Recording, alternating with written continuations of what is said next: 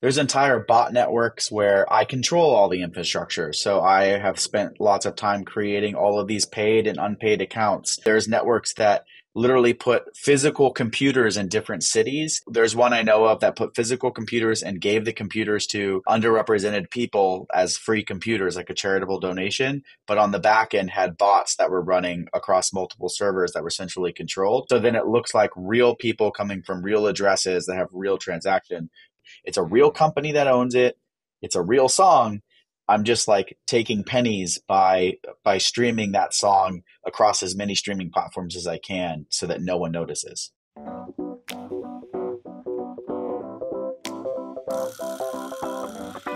What's going on? Welcome to the New Music Business. I'm your host, Ari Herstand, author of How to Make It in the New Music Business. The book, third edition, is out now everywhere, all versions, audiobook, ebook, hardcover, all that good stuff.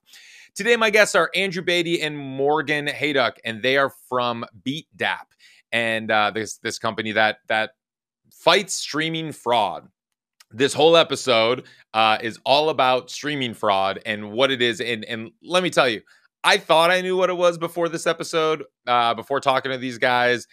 And wow, is it far more intricate than I ever expected and ever even realized. And kind of, I mean, on one end, it's actually very impressive what these fraudsters, these scammers are doing, and how they're doing it. And we break down, they break down exactly how all of this is working and how they're catching them and why they're motivated to do this and who's doing it and how all that works. We also talk about, when legitimate artists, because this happens to a lot of legitimate artists, when they get their songs flagged for streaming fraud and artificial streams and all of that fraudulent activity, all of that stuff, that when they're not trying to scam the system, they're not trying to participate in this streaming fraud. So we talk all about streaming fraud and what they're doing, but basically this company that they've built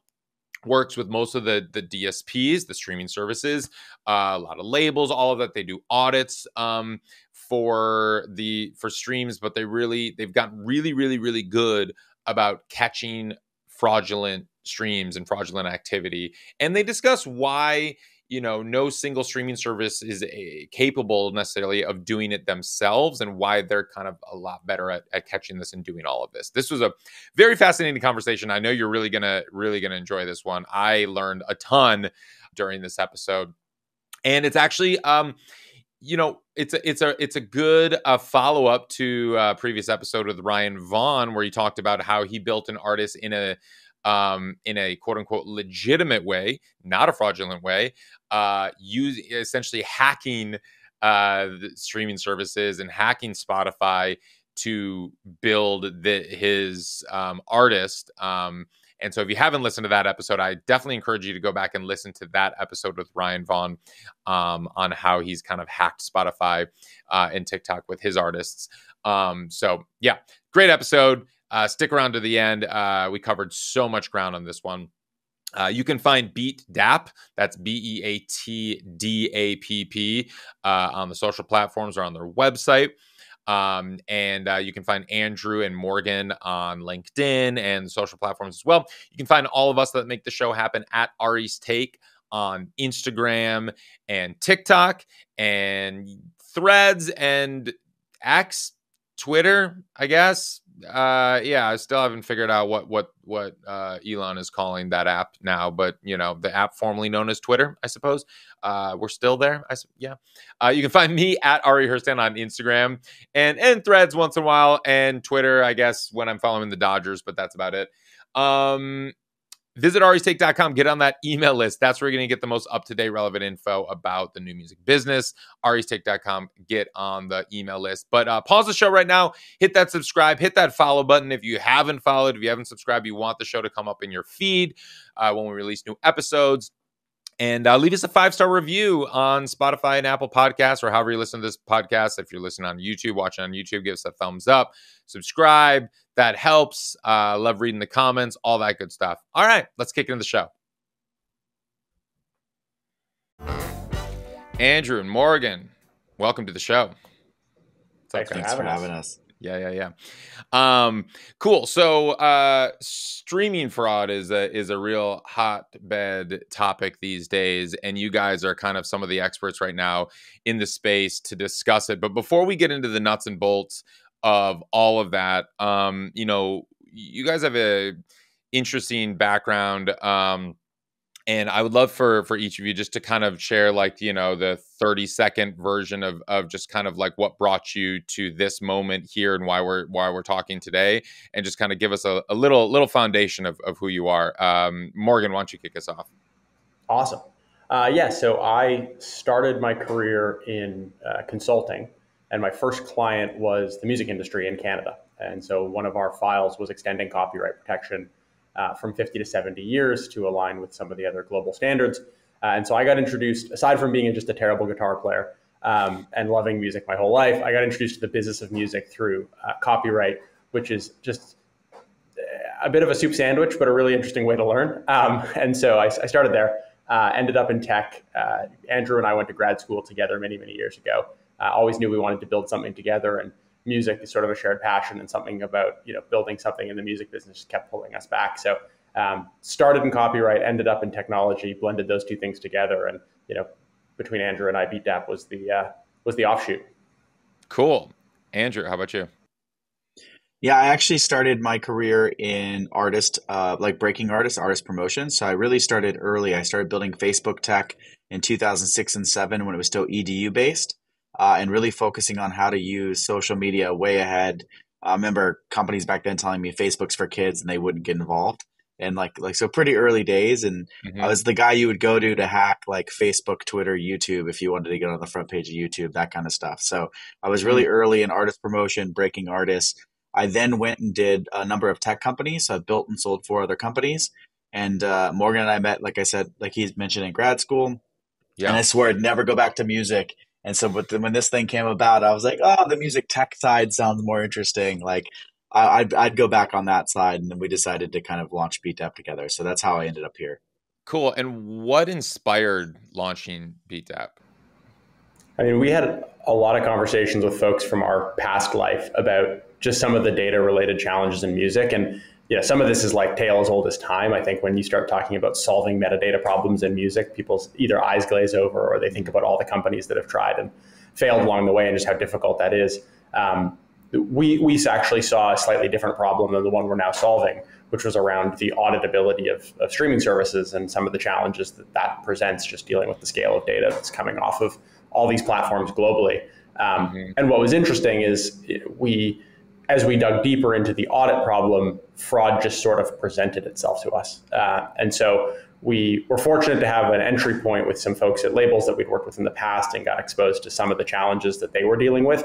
And just as we dug deeper on the platform side, we started to realize, okay, there's a sort of first principal problem of adjudicating legitimacy before you can deal with the sort of accounting and reconciliation side of the business, which is also a challenge. And so we found fraud exploring a sort of a different product and a different problem, and thankful for it in some ways because it led us to here.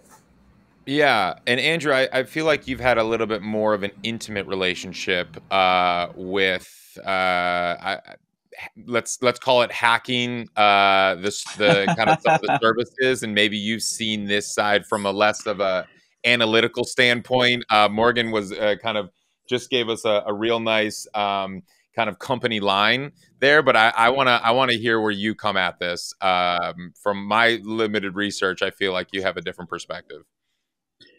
Yeah, I mean, the difference here is that back when I was like quote unquote hacking, which was really just about exposure, there was still needing to be product market fit. Like your song, if it sucked, there's nothing I could do for you. Like we launch a song and the consumer decides they like it or they don't. I'm just getting you in front of the consumers, but it's still an active decision from the consumer to like you. And back those days, you're talking about 2006 to 11, it's still largely download based. We were selling behind the scenes customized apps, which are basically Instagram destroyed. And so like all of this like new tech that was sort of emerging. I mean, ringtones, like crazy stuff that like no one thinks about today. So again, the customer had to like you, but the tactics are very similar to the tactics that could be used today on, for streaming manipulation. And so Okay. what's interesting about it is that, I did all kinds of crazy stuff back then, but it wasn't like financially motivated. It was almost all perception motivated because, Okay. again, like whether or not you had 1 million fans on Facebook was irrelevant if they're not buying something from you. What's Right. interesting about today is like the way they're hacking it is no one actually has to actively like you. They can run bots and sort of account takeovers and networks and steal the money. There was no money on my side other than just like hoping that the opportunity would help you break and that people Yeah. actually would want your content. But I mean, 9 out of 10 times it wouldn't work. Like I could get you Yeah. on the front page of YouTube and like you'd have a bunch of down thumbs and Yeah. really negative comments, and there's nothing I could do about that if your product was bad. But if your product was Yeah. great, you could totally take off. And so I take, you're right. I have more of the tactical view of, you know, I'm probably everyone's favorite hacker on this side of the line. I never did the actual fraud component, I would say, but that's the tactics are very similar, and I think that allows me to think in a probably different way than most other people. So let's talk about what streaming fraud is. For people that just are not familiar with how this works or that it even exists. Break it down for me. What is it? Yeah, so we bucketed two primary motivations. It's either trying to just take royalties out of the streaming ecosystem, right? So whether you're a Superman 3 or an Office Space fan, we're all familiar with the idea of like skimming micro pennies out of a big pool of money. And streaming presents that sort of same opportunity, the way that PayPal and digital advertising and digital banking and all of these other digital industries that have been ripe for fraud. Music is no different. It's a big pot of money on the internet, and there are huge groups of motivated bad actors who just look at it and go, we can extract some of that. So about 80% of what we see is motivated purely by the financial opportunity. What's interesting about me, before you get into the next, can you give me an example specifically of like what that looks like? How does that even happen? I'm a hacker, or I'm a scammer, let's say, and I want to make money. So I just need to get songs. Doesn't matter where they come from. It could be AI generated songs, which make my life sometimes easier. It could be struggling artists that sell me their song for $100 or $50. I just need passable, mediocre songs.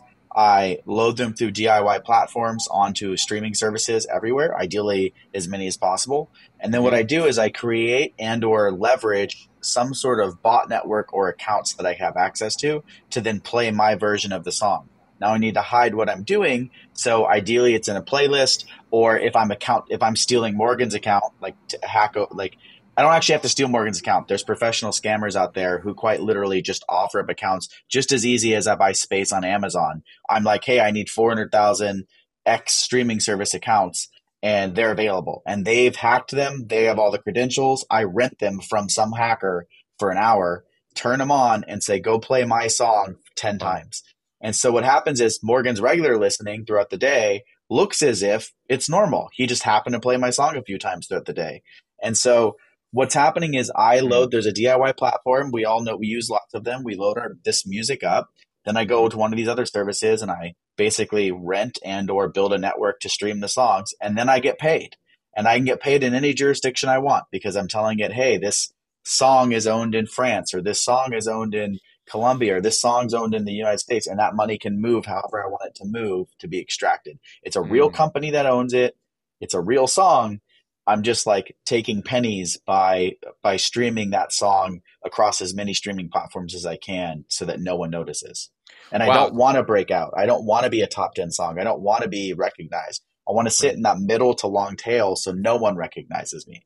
So sometimes we'll catch a network with 100,000 accounts that are all verified, registered, paid users, and they're playing the song one time per day in concert with each other across multiple different platforms. And those little tiny numbers add up.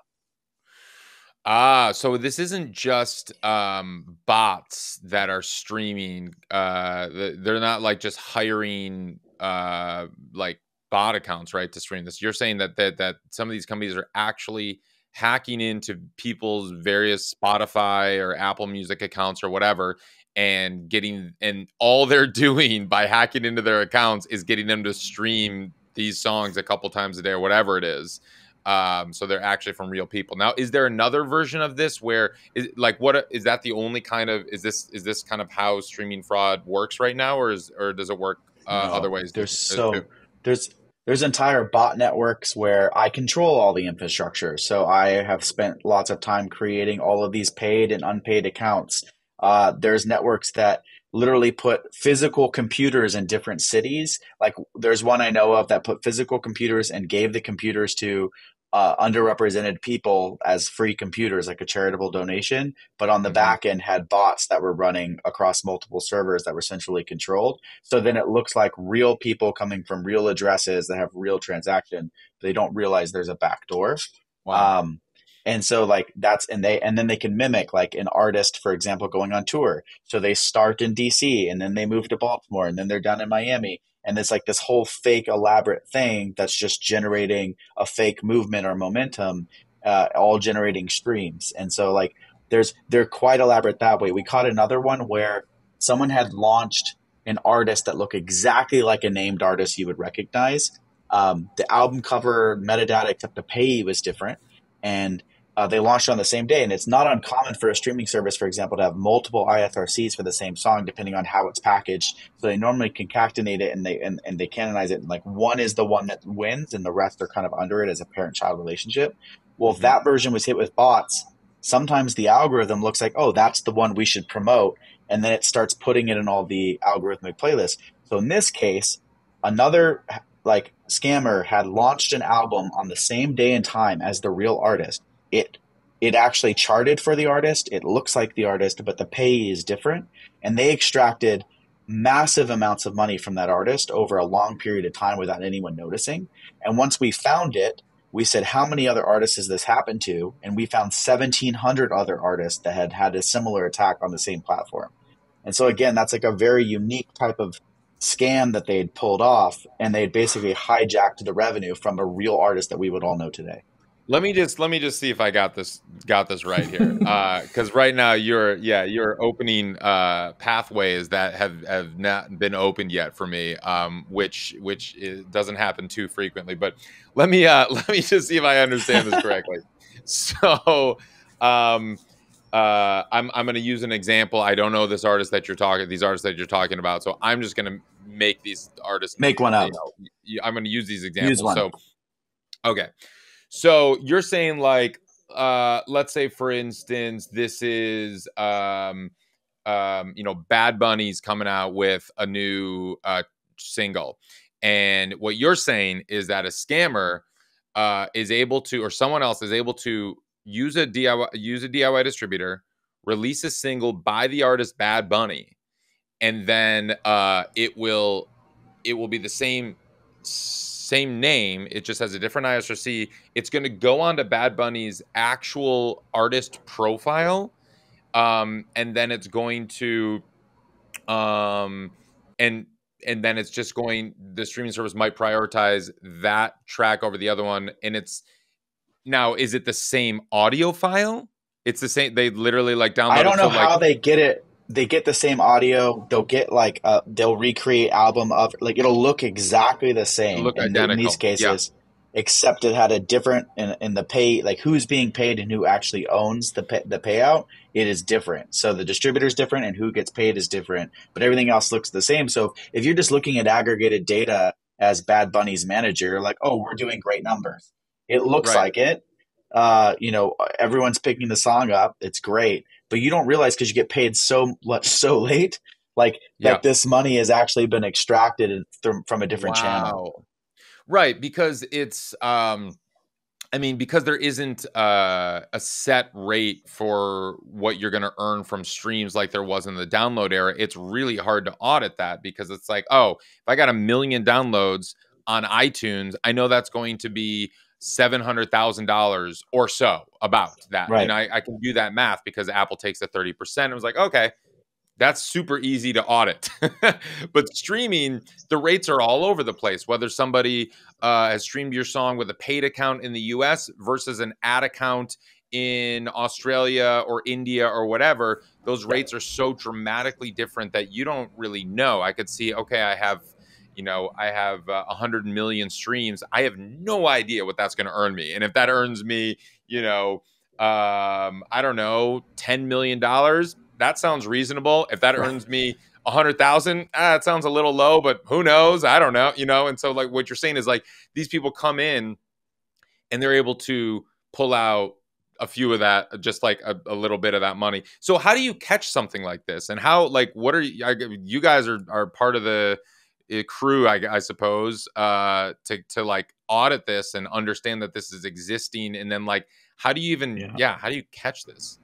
The example Andrew just gave was one where we weren't looking for fake or improper use of existing copyright. Like we're not listening to the audio files and going, oh, this is that same artist, but under a different payee. Right. We found it because the behavior of the users listening to that artist was indicative of fraud. So that what we're saying there is like this cohort of users that are listening to these 1,700 different artists on this platform are all behaving in a way that suggests coordination and some bot-like attributes, whether that's multiple device types across multiple regions in too short of a period of time, too high of play counts. I mean, there's basically hundreds of features that go into the models, and what gets spit out is a sort of confidence score that, yes, this is a legitimate user or this is a suspicious user, and with a high degree of sort of confidence, this user is a bot or this user's account has been stolen, and these are the plays that were the stolen sort of part of the equation. These are the legitimate user plays. So we were looking at in that case, the characteristics and the behaviors of a cohort of users, and they led us to all of this content that was being improperly used. But it started in that case from a user level analysis. We'll also do song level analysis and artist level analysis, and in some cases device as well. So we're looking at it from 3 or 4 different perspectives, and then underneath each of those perspectives is a whole series of models, taking in a whole bunch of different platform features and data points.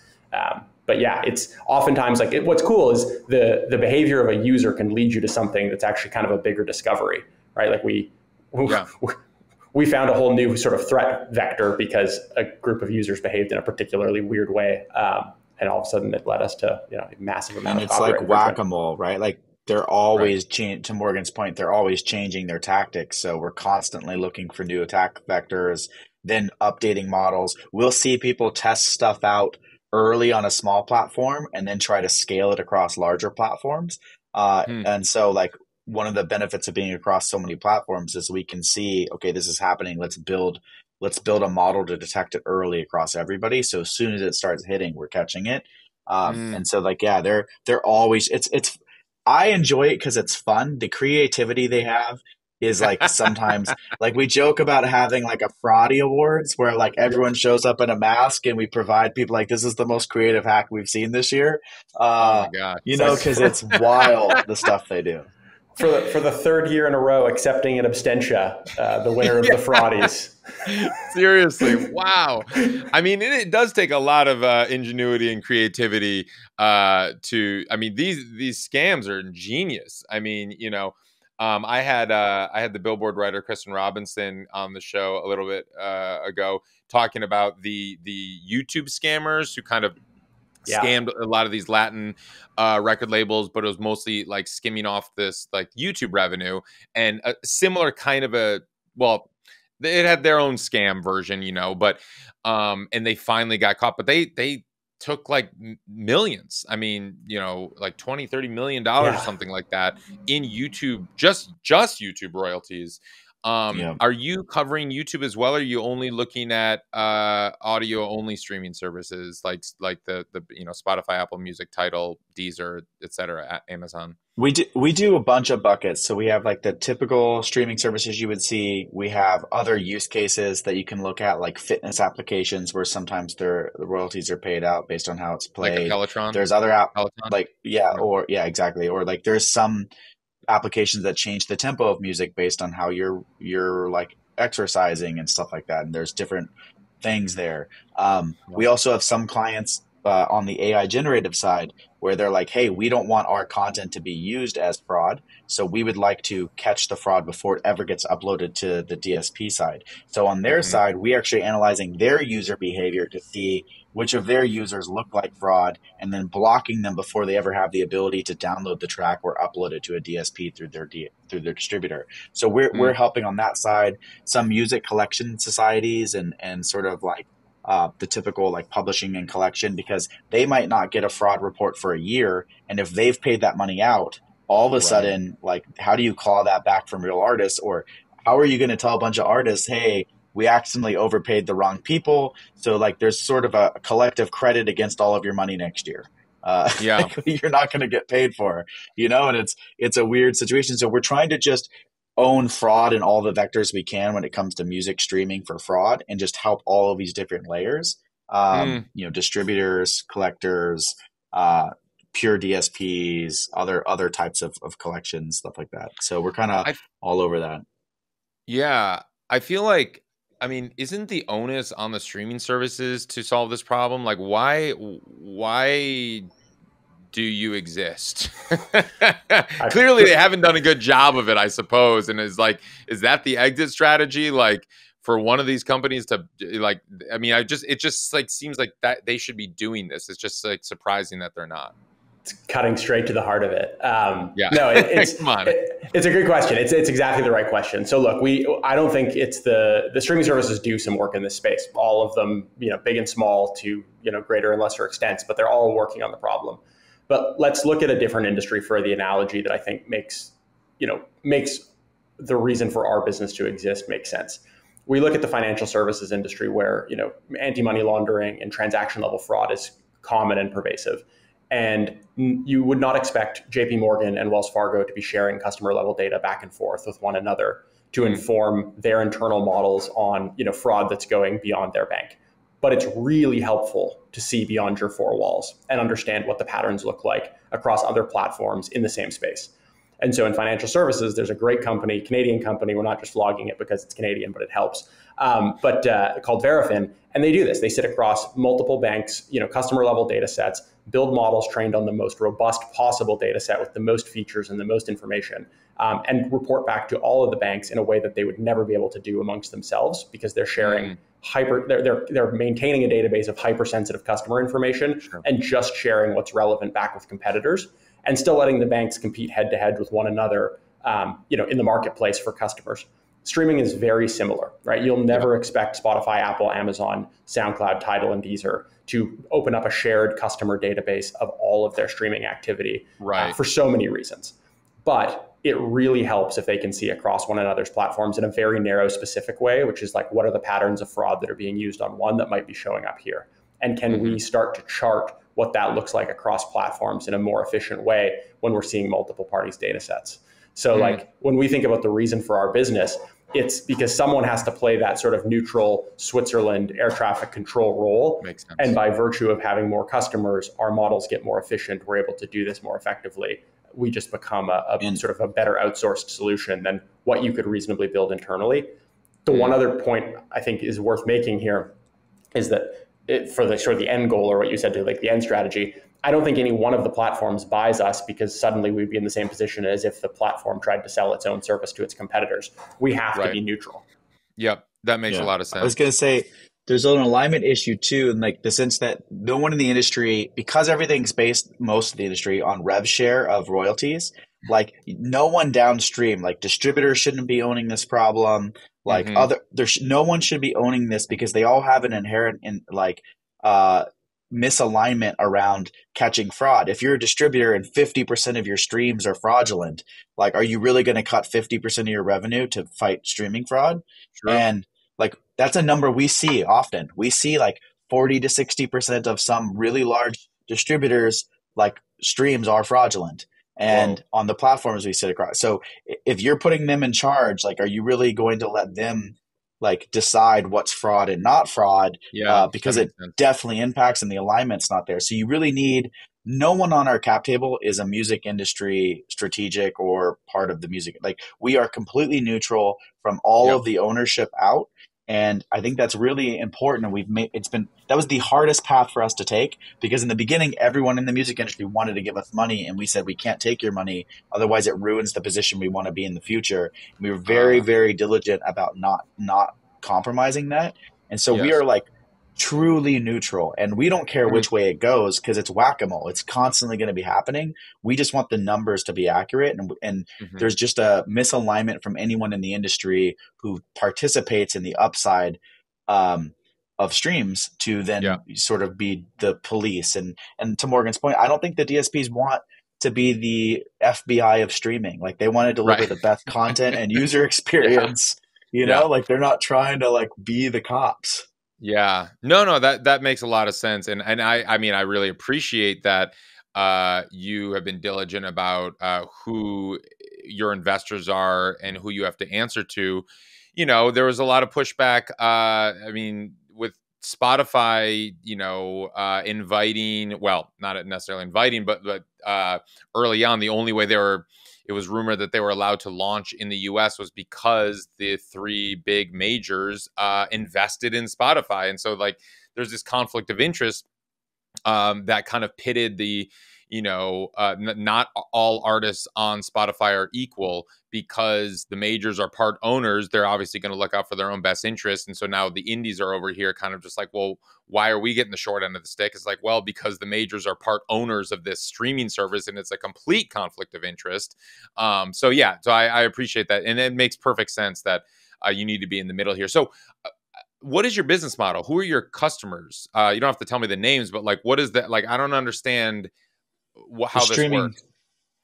anyone that's asking us to evaluate all of their users for fraud, so typically the streaming services are Okay. first, and they'll give us hundreds of data fields. So we have like gyroscope, battery life, all the in-app activity they did as they were clicking through songs to decide what to play. Like, we're Oh, getting wow. massive amounts of first-party data from these providers and then Got it. analyzing it across hundreds and hundreds of machine learning models, supervised, unsupervised, to detect different types of fraud and constantly reevaluating and improving. And so, like, with those, we charge them typically a cost per million streams analyzed, and they pay Okay. us sort of a rate based on how many streams they're doing as a volume. That's typically our our core customer, and how we charge them. And what's interesting is, for them, it's sort of like a cost for doing business to be good partners. There's also an added benefit that they pay the people out correctly, so they don't get sued for royalties being wrong. And then on top of that, as you start moving fraud off platform, you start saving a lot of cloud costs because you're not delivering songs to bots that aren't actually listening. So, Mm, um, last year, for example, on the streaming services we were on, we shifted market share back to rights owners. That includes independents, everybody, by around 20%. So you're talking about wow. making 20% more just from, just from correcting the fraud, because to Morgan's point earlier, 80% is financially motivated. It's not real artists. It's not like Right. artists trying to break out. It's not artists trying to maintain. It's legitimately people who are not part of our industry who are just like seeing it as a soft Yes. target. And so that's what we hope to remove. And we did, like last year again, on the services we were on, we moved market share considerably back in favor of all artists. And And we're and talking I just billions want of dollars a year is what's being stolen. and I want to clarify what that actually means and how that works. And just to pause there for a second to explain the payment model. I'll explain it, and then you interject and correct me if I'm wrong. But like, because the majority of the streaming services operate on a pro rata payment model, it meaning that if I pay $10 for my streaming service subscription this month, my $10 goes to the streaming service. It doesn't go necessarily to the artist I listen to. All the $10 of everyone who pays subscription goes into this essential black box, and then the streaming services pay out based on market share of those streams. So, like, we're using the Bad Bunny example. If I paid $10 this month and I didn't listen to Bad Bunny at all this month, he still probably got a little bit of my $10 subscription fee because he's got some of the most streams on the platform and the biggest market share. So what you're saying is that these scammers essentially are trying to get a bit of that market share so they get paid out some of these streams, because that is how the payment structure works right now. Now, I'm curious your take on why don't we just switch to a user-centric payment model where my $10 subscription would go to only the artist that I listen to this month, not to Bad Bunny if I'm not listening to him. And if I only listen to one artist, that one artist gets all 10 of my dollars less the streaming services commission of 30% or whatever. Why doesn't that just solve the problem?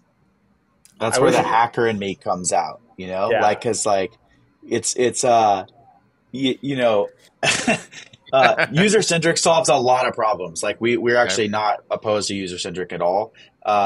But it won't solve the fraud problem because a large percentage of fraud we see is what's called account takeovers. You'll often hear it called ATOs, where like 90% of all internet logins across the whole internet is just fraudsters trying to see if passwords and usernames work. So on every website across the internet, 90% of all logins globally are just people attempting. So like you had your enterprise car rental login hacked and they're like, oh, I wonder where else that works. There's running around testing it on everything they can find.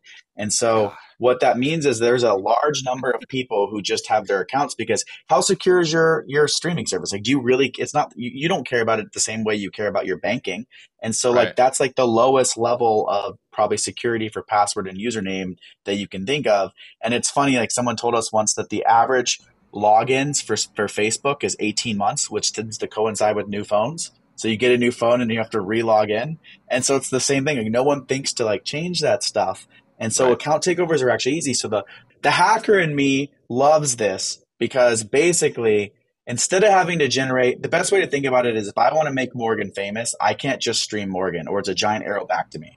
I have to Yeah. stream Morgan and 100 other million songs so they don't know that I'm actually targeting Morgan. With an Yeah. account takeover, Morgan's naturally doing that for me.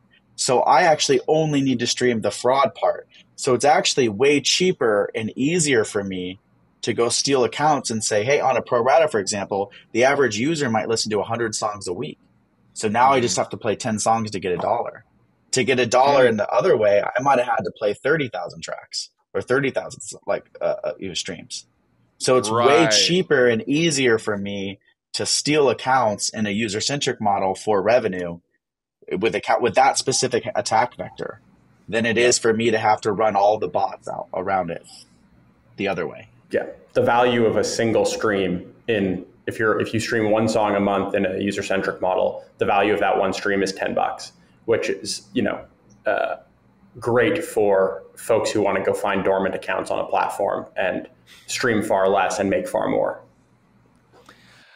Man, it's like, yeah, no, I get it. And it makes sense. It's just really frustrating because it's just like, as indie artists out here, we're like, I mean, the user centric payment model makes so much more sense just if we're not talking about fraud, Yeah, because it's just like, it's really hard for artists to make a living and make revenue when they only have super fans and they're not placed in a bunch of playlists on the platform and they're not like juiced by the algorithm, they're not like winning the algorithmic game or but they have a bunch of super fans, and that's the issue right now. It's like in this streaming era, it's like an artist might have 10,000 super fans, but those 10,000 that might stream them, I don't know, 10 times a month or whatever, but like those 100,000 streams are really not enough to make a living on. Whereas like yeah, if those 10,000 people previously, bought their records or just like if there was a different, downloaded their stuff, you can make a lot more money from your super fans traditionally, historically pre-streaming. But it goes the other way. It's just like, yes. And now we're seeing a lot of artists that kind of break out. Maybe they don't have fans, but they are making a really good living from streaming. They're not fraudsters, but because like I just had Ryan Vaughn on the podcast, and he talked about his one of his artists. He's a manager and a distributor, and a kind of a label manager. One of his artists is the solo piano kind of cover artist, and like this guy makes like yeah. solo organic acoustic piano covers and releases in like 10 songs a month and has been doing that for 3 years and has essentially gamed the system in a legit non-hacker, non-streaming or non-fraud way. It's Yeah. like real music. He's a real artist and he just pumps up in all this music. Now, this guy's got no fans, but millions of streams a month. And so this guy is making actually a really good living in this pro rata model by getting all of his songs included in these playlists, and the algorithm has juiced him up in like all these, chill, piano, meditation, yoga playlists, whatever, his songs are in there now because he's essentially hacked the algorithm and hacked the system there. So yeah, it's just like it's hard times out here for artists and labels and everything like that. And yeah, go ahead, Morgan. Yes, well, we think we can solve that, right? Yeah. Sorry, go ahead, Morgan. No, I was going to say, it's, we come at this like with a fairly narrow lens. And the one thing when we talk about the various economic models, it's pretty important to like, we have thoughts about all of them, but the ones that we're really super sort of comfortable speaking to is where they intersect with fraud. That's not the only consideration for an economic model. And ultimately our view is we just don't want people to think of one model as a silver bullet over another when it comes to solving the problem that we're working on.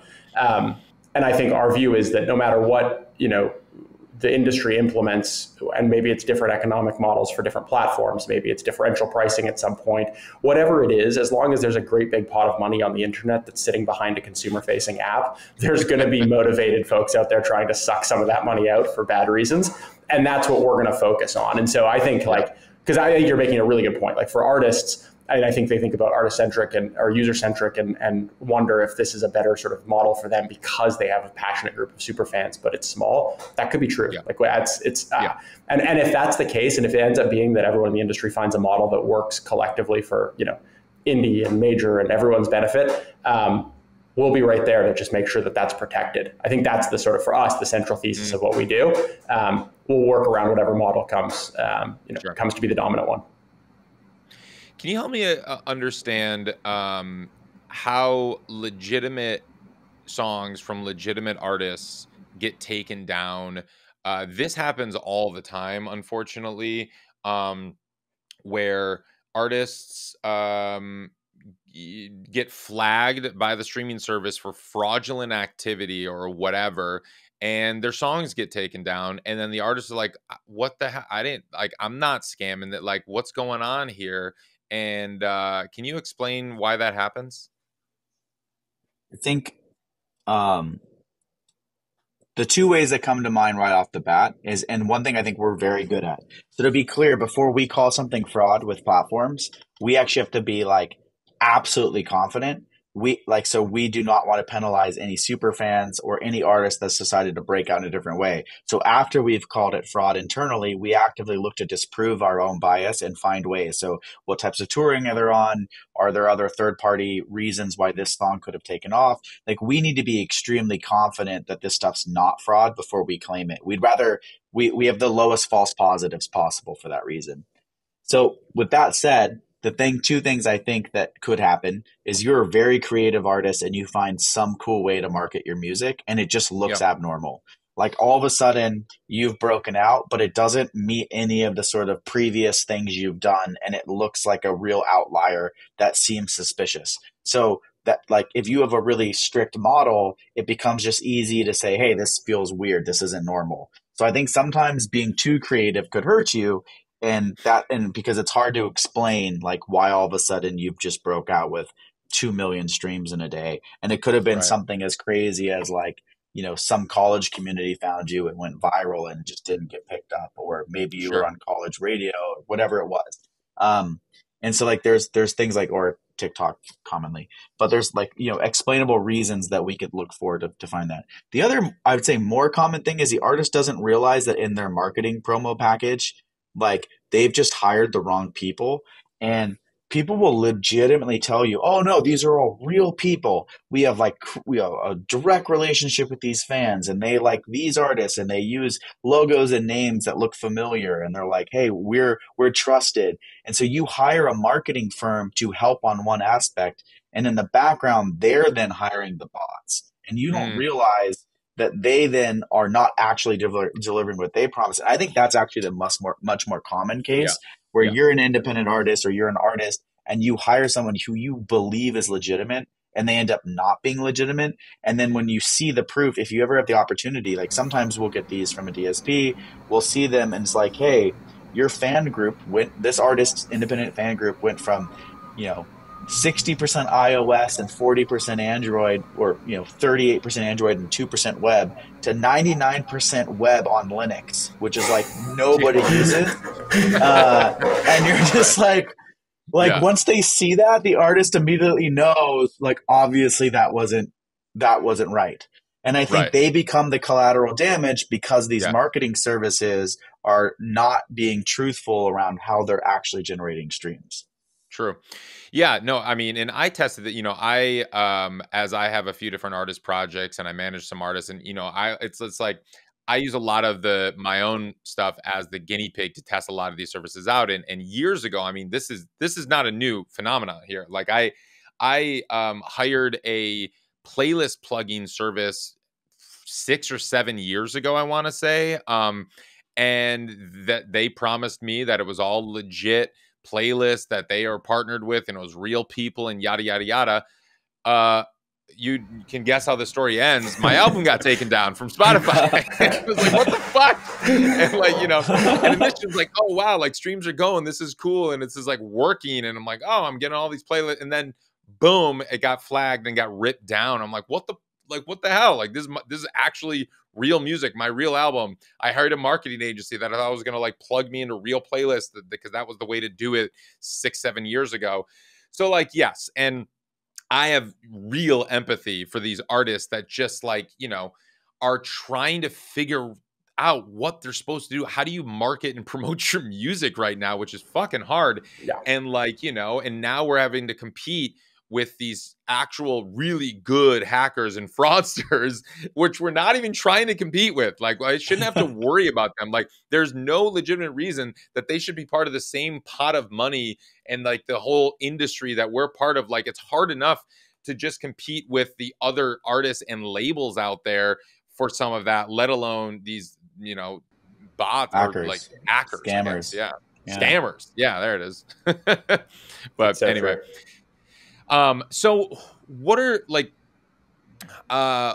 the solutions? Like, what are you guys, other than this whack-a-mole, or is that the solution? You're just getting better at whack-a-mole. Is there like something that you would like to see happen? Like, all right, we've already established that user-centric payment wouldn't solve all streaming fraud, or it would solve a lot of it, and it'd be helpful for a lot of artists and everything else. But it wouldn't solve all streaming fraud because they can hack everybody's accounts and do just like we've established. Do you see any other solutions that would help solve this problem? Or what are you working on?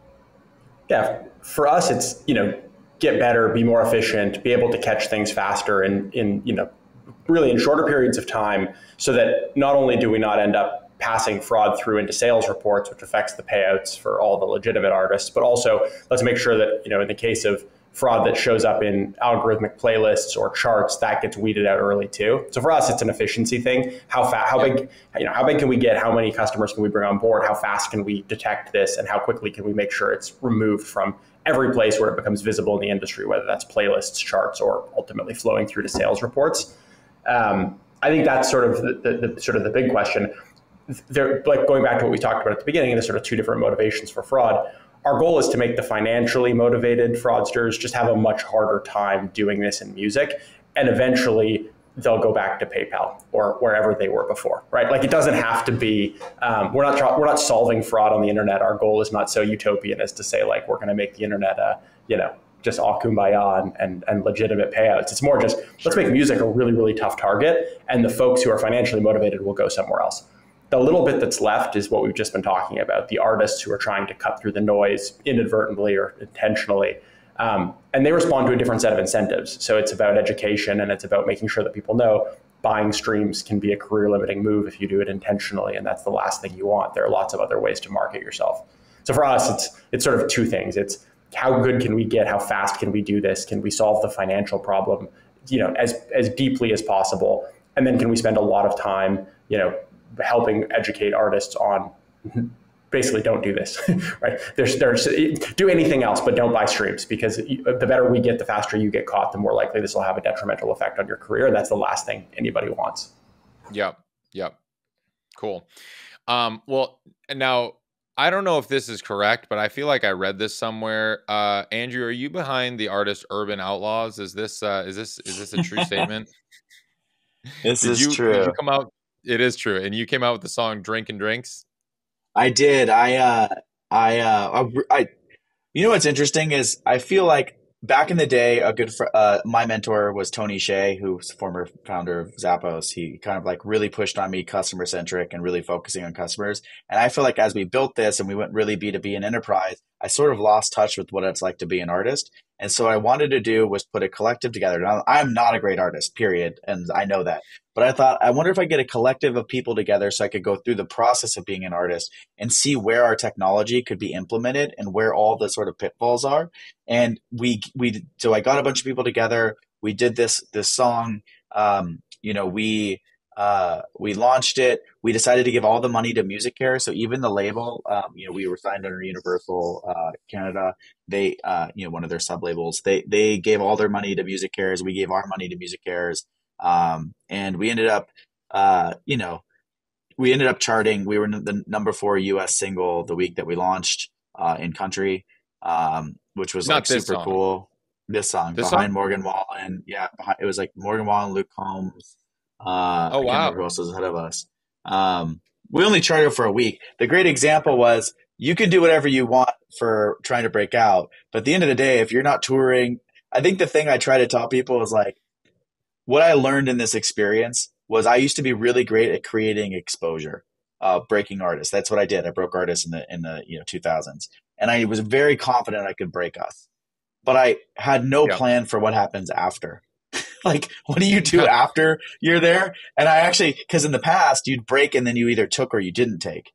Like, we broke and then I had no plan for how to like collect fans and deal with fans, and like, we just sort of went nowhere after. So it was like a really valuable learning experience for me on just how much harder it is, I think, because we got lots of attention. We were on Wild Country. We got playlisted by the Spotify playlist editors there. We were on all the new music sort of like playlists everywhere. It was and it's funny, when we made the song, I'm like, I just want a straight up the middle country song that you could wake surf with your friends with. Like, it's not supposed to be, I'm not trying to win a Grammy here. It's just like, let's just have a fun song we could all like vibe with. It's just supposed to be a vibe.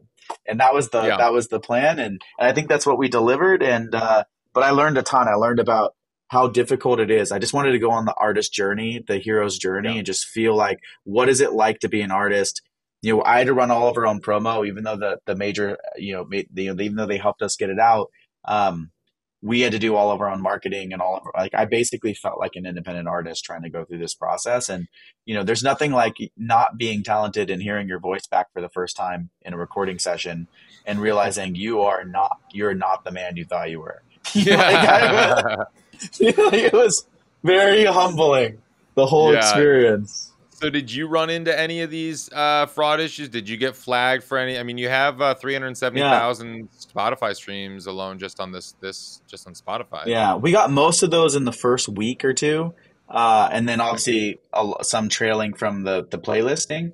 I think the two things I was surprised by was that we got playlisted on Wild Country, for example, at like number 32 or something, like in the list. And I really thought it would have drove more streams. It didn't drive as many streams as I was expecting from all these playlists. I actually thought it would be like a slam dunk for millions. It did. I was very surprised that that's not. I had a very big gap of knowledge there around like what that equals. So I think that was a learning curve. I think. Sorry, I forgot the rest of the question. Did you run into any fraud issues? Or I feel like I read. Yeah. I went to a bunch of fan clubs that I knew, and I said, from some other fan engagement apps and stuff like that. And I said, hey, like, would you support this song? The money's going to charity. Can you help stream it? So before I launched, my strategy was always, whenever I launched artists, I thought, what's the one asset that you have that no one else has? What's your edge? And then you build the entire vehicle for the launch around that asset. So in this case, I had 12 fan clubs that agreed to support me. It was like, or the whole collective. So it was like, the BTS army, and like it's not them directly, but some of the sub fan groups. It was like the Blackpink people. Some of a lot of K-pop groups were helping, like the Nicki Minaj, like a bunch of random fan clubs who just knew us and liked us and said, we'll support you anyway. So on the day that we launched, we actually had over 1 million fans like organized to go and start streaming and helping promote our song. It was the first time I've ever been rate limited on Twitter. where like the entire Twitter feed just like rate limited me because we were being retweeted and shared so many times when we launched. It was Wow. wild. Cool. And I think that was the asset. But what looked like was fraud. So Right. I remember logging into my Spotify for artists and seeing the streams, and all of a sudden there was one page that I'd left open and I could see it keep going up, but the other pages when I refreshed had locked into a number, and I realized we had been flagged as fraud because it must have looked strange. I released a country song and it's like similar artist BTS and Blackpink. Right. People must have been like, what is happening right now? This looks Yeah. so crazy. And it was 100% legit. Like, these are real fans playing the song.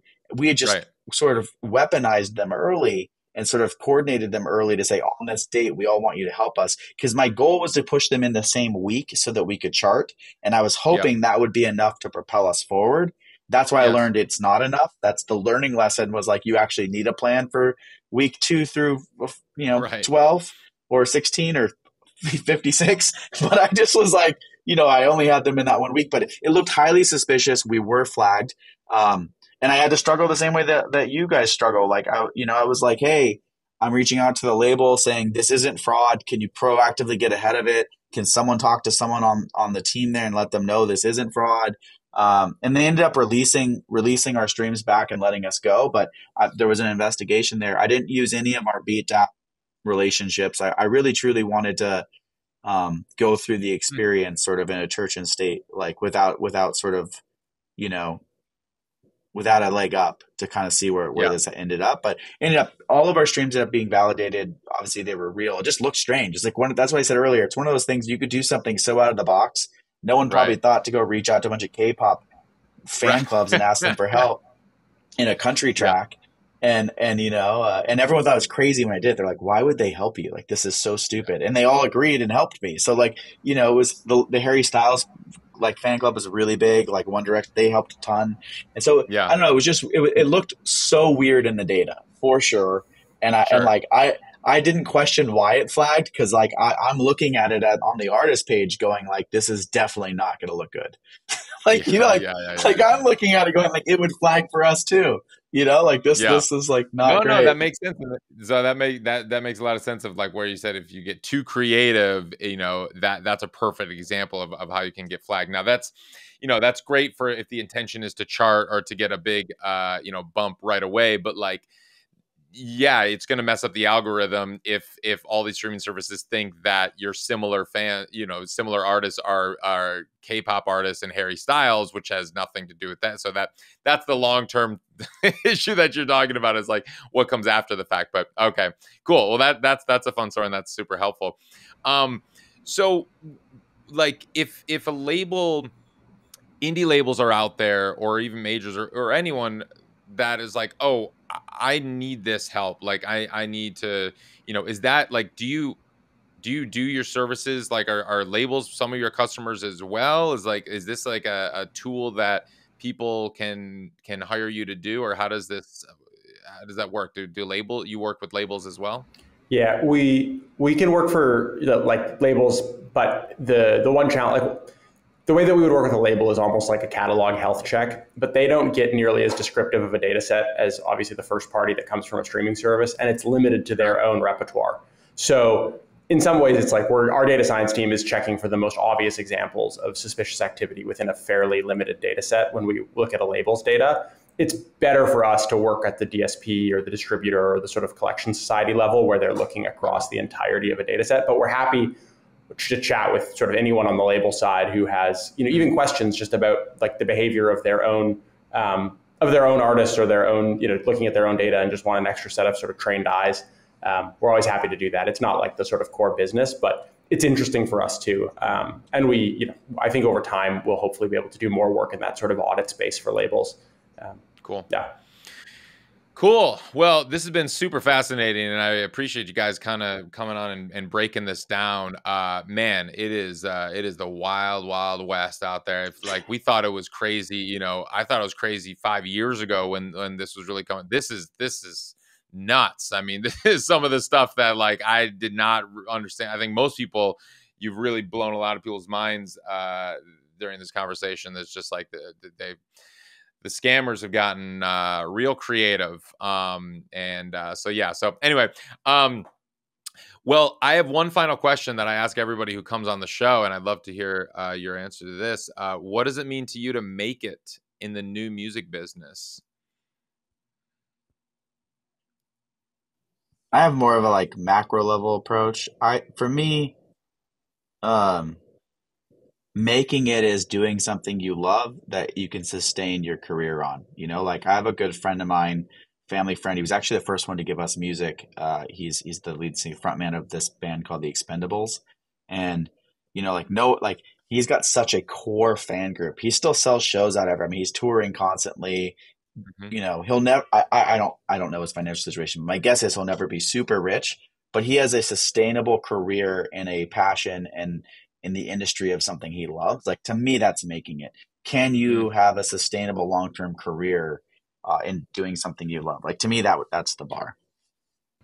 I like that answer a lot. I think for me, it's, you know, I get so much from music, you know, like my personal life, and to build a business that can just try to give something back in, you know, a meaningful way to the artists and the labels and the managers and all of the people behind the scenes and behind the mixing boards and everywhere else that are actually creating the art, and to do something to just hopefully ensure the viability of their careers over the long term and build a business around that.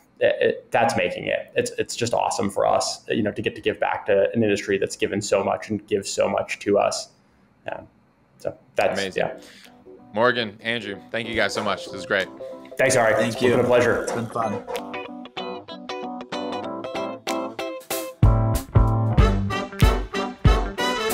Today's episode was edited by Mikey Evans with music by Grassroots District and produced by all the great people at Ari's Take.